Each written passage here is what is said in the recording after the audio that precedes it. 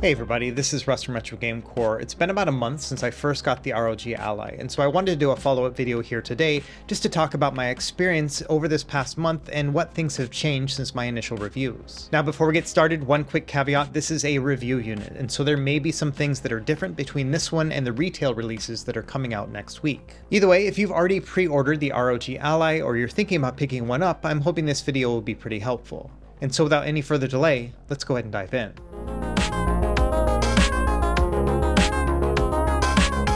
Okay, to start, I want to talk about the shell itself and then wear and tear. Now, I have not cleaned the ROG Ally over this past month. Usually I would do something like that, but I wanted to see what it would look like, especially with that white shell, after a month of having my hands on it. And as you can see on the back, yes, there are some darker spots right here. This is specifically where I rest my finger, so it makes sense. Now, of course, an alcohol wipe will make quick work of this, but all the same, I did want to let you know that it will get a little bit dirty over time. And just to clarify here, it's not like I was eating cheeseburgers and then playing the ROG Ally. I usually keep my hands pretty clean. Now, when it comes to the shell itself and overall use, I've had zero problems with it. Like I mentioned in my reviews, when you actually are holding the device, it feels very cool in the hands. There is going to be quite a bit of heat coming out of the top of the device itself, and the center back does get a little warm, but where you actually place your hands are going to keep nice and cool. Next, let's talk a little bit about the portability and walking around with the ROG Ally. I've been using a case most of the times when I leave the house with it, and I've been using two in particular. The first one is this one. This is a TomTalk Steam Deck case. I really like this one because it's form-fitting and kind of thin. Now, obviously, this is a little bit bigger than the ROG Ally needs, but all the same, I found that it works really well, and I like the hard shell of it. It just makes it feel really well protected. Now, there is an official ROG Ally 1, and I've seen that on Best Buy, but I don't know, I'm not a real big fan. It looks like it's a soft cover, and then also I don't like the lettering that's around the sides of it. Now, the other case I've been using, I just got from a company called Waterfield. This is a brand that makes some really high quality cases, and this one right here is also made for the Steam Deck, but they are working on a line of products for the ROG Ally. And this is a newer one. It's called their magnetic case. Now, it costs $90, so not quite as cheap as like the TomTalk one, which is $30, but all the same, this one's really neat. In addition to having these leather sides on each side, the one I got actually has a wax canvas center right here, and it's got a magnetic holder. So look at that. I can just kind of open it up like that, put the Steam Deck or the ROG Ally inside, and then close it up, and it has a nice kind of magnetic clasp to it. Feels really satisfying. So I've been using this with the ROG Ally. This is a little bit bigger than it needs, just like the other one, but that gives you more space for things like cables and whatnot. And like I mentioned, Waterfield's working on a couple different cases. They have one called a pouch, which will just slide in and then has a zipper. And then there's another one called the City Slicker, which has like a leather flap that goes over it. Either way, when it comes to just kind of walking around the house, then yeah, obviously I don't use a case. But when I leave the house, which is pretty often with the ROG Ally, I've actually found that using one of those two cases has been really handy. And I think that's a good segue to our next section, which is me talking about the portability of the ROG Ally. And it turns out that, you know, I've got a bunch of these handheld PCs, but this is the one that I always seem to grab when I'm going to go and leave the house. And I think there's a few factors at play as to why it is that I prefer to grab the ROG Ally when I'm going out and about. Number one, I think that just the coolness in my hands is really handy. Like I don't want to hold something that's going to get really hot. For example, my GPD Win 4 is really nice and compact and portable, but all the same, if you try to push it beyond like say 15 watt TDP, it just gets really warm in the hands. And so I don't really like to have that, especially when I'm running around town. In addition, I appreciate the processor we have in the ROG Ally because I don't have to worry about whether or not a game's going to play because they all just basically play regardless. And finally, for its size, it is a very lightweight handheld. And so it makes it feel a lot more portable than maybe it is just based on the size itself. And so because of that, I think those factors just eliminate some of those barriers that come from me thinking about grabbing a handheld to take on the go. And at this point, if I was to go on a quick trip and I had to choose between grabbing the Steam Deck or the ROG Ally, I'm not really sure which one I would choose between the two. I think maybe it would have to come down to battery life. And so let's talk about that one next. Now, when it comes to battery, this is probably still my biggest disappointment with the ROG Ally. This device is so good. It has that really high refresh rate screen. Everything looks really good. All the games play really well. But at the same time, I just watch that battery life go down and down. And honestly, this has changed the way that I play with the ROG Ally. Number one, I don't really use it for long gaming sessions. Instead, if I've got an hour to kill, then that gives me enough room where I know I'm going to be able to play that full solid hour without the battery dying. However, if I've got an hour and a half to kill, then it gets a little bit wonky because I won't be able to play the hardest to run games with that much battery life. Instead, I'll have to choose something that's a little bit more lightweight, or I'll have to use a different device if I want want to play that full time with one of those harder to play games. And really, that's an unfortunate thing because the ROG Ally is a device that I want to play all the time, but unfortunately, because of the battery life, I cannot. Now, of course, there are a lot of mitigations around that. For example, a battery pack that you can just plug into the ROG Ally will solve your problems right then and there. But all the same, I'm trying to focus on the device itself and not a bunch of add-ons. To give you some perspective, I have about a dozen handheld PCs here at the house. I'm not crazy, I didn't buy all of them. Most of these are review units that I keep for testing purposes. But all the same, when I have like an hour to kill in the evening time, I often will grab one of them to play. And for the past year, it has usually been the Steam Deck. However, over the past month or so, I've been grabbing the ROG Ally more than the Steam Deck, and I think that says a lot. And like I mentioned, I usually only play for like an hour at a time, and so because of that, the ROG Ally is a really great fit. And so if you're one of those people that are looking for a device where you can play it just on the go, like say for example, in between things that you have to do throughout the day, or you just have an hour to kill because you've got a busy day ahead of you, then I think the ROG Ally is a great fit in that regard. Now don't get me wrong, the Steam Deck can do that exact same thing, but for some reason, I keep grabbing the ROG Ally. I think a lot of that has to do with the fact that that high refresh rate will allow me to actually play games between like 40 and 60 frames per second and be super smooth. I don't have to worry about any of that stuff. The variable refresh rate just kind of takes care of the rest. And so when it comes to just kind of a seamless Windows gaming experience, I've really enjoyed the ROG Ally, and a lot of that has to do with that screen.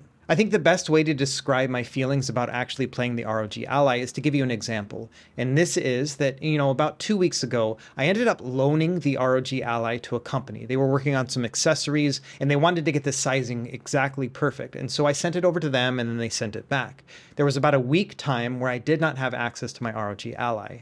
And I have to say that every single day I missed it. Like there were many times throughout the day where I would be like, if I had the ROG Ally right now, I would be playing it. Again, this is coming from a guy with a dozen other handheld PCs. And so in that regard, when it comes to Windows gaming, like this is the one to beat. Like there's no question about it to me that if I had to get rid of all my other ones besides the Steam Deck, I would like probably be okay with that. It's just the ROG Ally is the one that I want to keep right now. And so yes, I'm enjoying the ROG Ally a lot. And the portability part of it, being able to grab it and run around the house is only one of two factors that really make me enjoy it. The second is the docked experience. Now, I made a whole video about the XG Mobile external GPU setup, and in that video, I mentioned the fact that I paid about $1,100 on Amazon for the 6850 laptop GPU. And at the end of the video, I said I was going to keep that external GPU, and yes, I did. Kind of. Let me explain what happened. So number one, they dropped the price down from $1,100 to $800. And so I returned my Amazon one and then went to Best Buy and I said, hey, look, ASUS is now selling it for $799. I'd like to do a price match. I had to like wheel and deal for a little bit, talk to the manager, but eventually they said, okay, we'll honor that price. And so I ordered the 6850, the exact same one that I already had, but for $799, saving $300. So that was pretty awesome. And it probably took maybe an hour of my time to go to the store and talk them through that and make the price match, but all the same, I was very happy with that $300 discount. But then the next day, an XG Mobile showed up at my house, and I wasn't expecting that at all. What had happened was when I first got the ROG Ally, I'd asked ASUS to send me an XG Mobile so I could make a video about it. And at the time they said, oh, we'll look into it, but it didn't sound very promising. And so I just kind of forgot about it. Well, it turns out that they did send me one. Now they sent me the 3080 model, which to me was actually like the third best one that I would choose. The 4090 one, which is $2,000, is obviously going to be the most powerful, but I thought that the 6850 did a little bit better than the 3080. All the same, there's a big difference between an $800 external GPU and then a test one that I get for free. And so I ended up returning the Best Buy model as well. So now I have the 3080 model. And I know that's a very roundabout way of discussing it, but I did just want to get some clarification why I'm going to be using that model in future videos and not the 6850 that I said I was going to keep. In the end, I do consider Retro Game Core to be a business, and so the $800 that I saved during that whole fiasco is going to allow me to invest in other things, other handhelds and whatnot, so that I can create more content for you folks. Either way, the first thing I did once I finished that XG Mobile video is I bought a stand for it. If you remember in that video, I mentioned that it has like a kickstand to it, but it doesn't look very good. And also the device itself is just kind of sitting on its own as well. And so because of that, I wanted to come up with a solution that was more compact. After all, the reason why I wanted the XG Mobile external GPU in the first place was to be able to get rid of my desktop computer and have something much more compact. So I ended up picking up this external laptop stand stand. It has slots for 2 different laptops, it's made out of metal, and it's very sturdy. On top of that, you can adjust each of those widths, and so because of that, you have the space for the ROG Ally, but then also the XG Mobile itself. And this has been a great little solution for me. Basically, I will just leave the XG Mobile hooked up to this laptop stand, and then when I'm ready to dock this into my monitor and hook it up with my keyboard and mouse, all I have to do is just plop the ROG Ally inside and then hook it up and turn it on. Additionally, if you just take the ROG Ally and then connect it to the XG Mobile without actually turning on the XG Mobile, it's going to charge the device as well. And so if I don't plan on actually hooking it up to the TV and whatnot, what I'll do is I'll just plug it up and then I'll be able to charge it. It's like a docking station at that point. Now, usually I don't show this part of my work setup because it's a little bit ugly and I basically work out of a broom closet. But all the same, I wanted to show you that yes, here is my green desk that I use for a lot of my footage. And then to the left of that, I have an embarrassing amount of retro handhelds. Now, these I've accumulated over the years, and my top shelf right here is going to be mostly handheld PCs. And then I also have this wooden stand where it has like the device I'm working on at that time. Either way, as you can see, an entire shelf right here dedicated to handheld PCs. Below that, I have some of the cheaper or like Android and Linux-based handhelds instead. And also the amount of these that I have is pretty crazy. You can imagine how often I have to spend time just charging each of these batteries up. Either way, as you can see on the right side of my middle shelf, here's the ROG Ally and the XG Mobile hookup. And as you can see, this is a pretty small space. In fact, this is where I used to have my Xbox Series S before I moved it over to the studio. And so this is a small space altogether, but I have room here for the ROG Ally as well as that laptop class GPU. And for my needs, this has been perfect. I don't do video editing on Windows, but I do a lot of tinkering and working with different apps. And so because of that, I do want something a little bit more beefy, and the ROG Ally has been great in that regard. But then additionally, if I want to sit down and play a game in a higher resolution or with a better frame rate than what I can get on handheld, then I can do that right here. Now, I totally understand why people are not interested in the XG Mobile. After all, it is proprietary and super expensive and not upgradable. But all the same, for my needs right now, it is a perfect fit. I don't have a lot of space. A lot of that's my own problem for having so many dang handhelds. But all the same, I love the fact that I have an entire PC desktop setup right here on my shelf. And so in addition to the portability of the ROG Ally, the ability to take it out and about, but then also, play it on the couch or whatever, but then also being able to plug it into this GPU and use it at my desk as my full-on Windows desktop has been awesome. And one thing I don't think I spent enough time talking about with my XG Mobile video is that there's a full SD card slot right here on the top as well. Now, these full-size SD cards are not as cheap as like micro SD cards. A lot of the technology has been moving in that space, but all the same, you can get a pretty good card for a fair price and then put it in here. So if you wanted to have specific games to play while docked, you could use the storage within there without having to worry about the internal storage on the ROG Ally or a micro SD card slot that you'll have with your other games. And so long story short, yes, I am happy with my XG Mobile setup. It's not for everybody, but for me, it really fits. Okay, next up, let's talk a little bit about performance and updates that have come from ASUS themselves. If you've been watching any of the news that's been coming out, they've been pushing a bunch of new updates before the release. So we've seen, I think, 2 or 3 different BIOS updates, which have improved performance, but they've also made some significant improvements to the Armory Crate software as well as their command center. Both of these are basically the ASUS front end for using the ROG Ally. When it comes to the Armory Crate software itself, we haven't seen a ton of huge updates, but some of them are pretty significant. Now, initially, I didn't use the Armory Crate software that much because I was just using the Steam Deck Big Picture mode. But all the same, there are a few things within this that actually really caught my attention, and so I wanted to go over them really quickly right here in this video. Number one of the nice things about the game library tab here is that it'll incorporate all of your different gaming platforms. So not only your Steam games, but your Xbox games, GOG, Epic Game Store, all those other things that you may be using. And so that is pretty handy to be able to naturally integrate them into one single place. In addition, I really appreciate that there are per game configurations here within Armory Crate. If you press the X button while hovering over a game, it'll bring up a game profile. And within here, you can make changes that are going to be specific to that game. For example, you could have customized key mapping, or you could adjust the dead zones or the outer threshold of the analog sticks. And same thing with the analog triggers, and you can adjust the vibration intensity.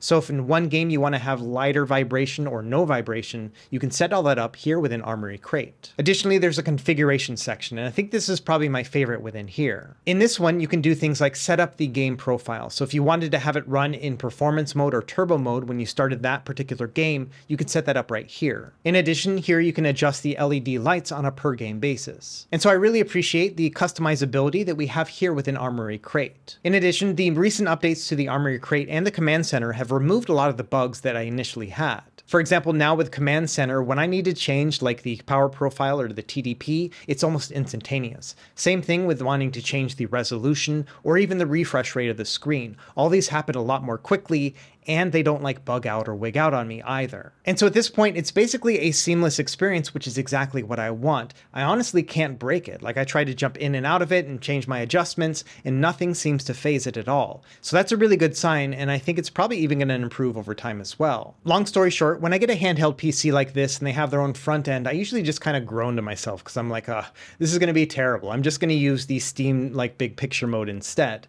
But with the Armory Crate and the Command Center here, I haven't been using Steam as much as I thought I would. And one last thing to mention about the Armory Crate software is that you can sort it by different platform, and that's been really handy for me as well. That means I can browse through my Steam games and then my Xbox games. I only have one installed right now, but you can see how this will look. And then below that, I have all my different apps. So within here, I can have all of my emulators. So this has been a pretty handy way to be able to navigate between my different games and apps that I want to launch. It's not perfect, after all, it's Windows, and so there's often times when you have to like tap on the screen or, you know, kind of just move things around. And it's all just a little bit weird feeling, but all the same, it does work a lot better than a lot of the other handheld PCs that I've tested before. Now, if you want a more seamless experience, there is one other thing that I tested, and that is EmuDeck for Windows. If you've been following anything about the Steam Deck, you know that EmuDeck is probably one of the best ways that you can get emulated games onto your system. And I've done all sorts of videos about that. I've been a huge fan of EmuDeck since it first launched last year. And for a while now, the team has been working on EmuDeck for Windows. The experience here is very similar. You basically install one app, that'll go through into the internet and grab all the other emulators, download them, and then also configure them. From there, it's going to create a bunch of different folders. You'll put your game files inside of there, and then everything will just get nicely integrated into Steam. And so if you want to use Steam Big Picture as your main launcher, this will allow you to not only be able to play your favorite Steam games, but then also you'll be able to integrate emulation just like you can on the Steam Deck. Now, EmuDeck for Windows is still in testing, so there's going to be quite a few bugs here and there. But if you want to check it out, all you have to do is become a patron of the EmuDeck Patreon, and then from there they'll give you access to EmuDeck for Windows, and they'll push all the updates and everything else like that. So if you want to have early access to EmuDeck for Windows, I would recommend checking it out. I'll have a link down below. And I'm thinking about making two different emulation-based videos for Windows. Number one is going to be just how to set up emulators in particular, but then also an EmuDeck for Windows. So let me know in the comments below if you are interested in seeing one of those videos. It might be a while before I actually get to them because I have a stack of handheld devices that I need to review, but once I get through this current crop of handhelds, then I'll start working on some more guides. Now, as we start wrapping up things here, I did want to mention one other thing about performance.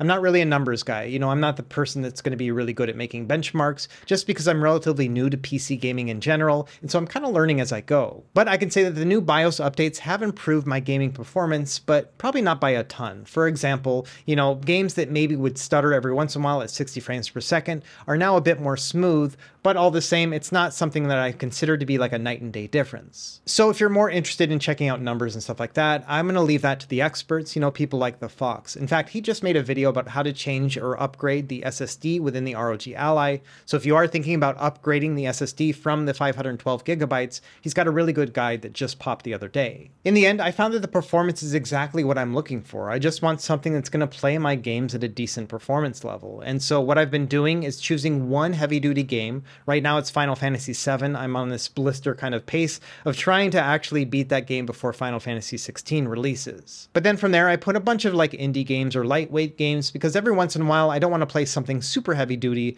but maybe, you know, just another round of Celeste. And I think in both of those use cases, you know, lightweight PC games, which are honestly some of my favorite, but then also having a heavy duty game to focus on too has been really great. And let's be honest here, I have not been playing a lot of PC games on the ROG Ally. There's this thing called Tears of the Kingdom that came out, and it's been running really well. I'm not going to show you any footage or talk about that at all because the Nintendo Ninjas are going crazy right now, but all the same, that has been working out really well too. And really, I think that's about it for this video. I'm trying to keep it as short as possible, but you know, I get a little bit long-winded. All the same, I really wanted to give you some insights about the ROG Ally and how it's been over the past month. Now, I've only really actually had it for 3 weeks of gameplay during that month because I sent it over to that company, but the fact that I missed it so much is what inspired inspired me to make this video in the first place, because it's not often that I like pine for a retro handheld. After all, I've got so many of these dumb things that you would think that I would just move on to the next one. But the fact that the ROG Ally kept coming up in my mind as something I wanted to use, even when I didn't have it, said a lot. So if you are looking for that recommendation that the ROG Ally is going to be worth it, I would say that yes. I know it's $700, I know it's expensive, there are cheaper things to get out there, you know, the Steam Deck can be $400 if you get the lowest end model, but all the same, I do think the ROG Ally is worth that price difference. Now, if they could just get some better battery performance at those lower TDPs, I would be super happy. Anyway, let me know if you have any questions in the comments down below, and as always, thank you for watching. Be sure to like and subscribe if you found this helpful, and we will see you next time. Happy gaming.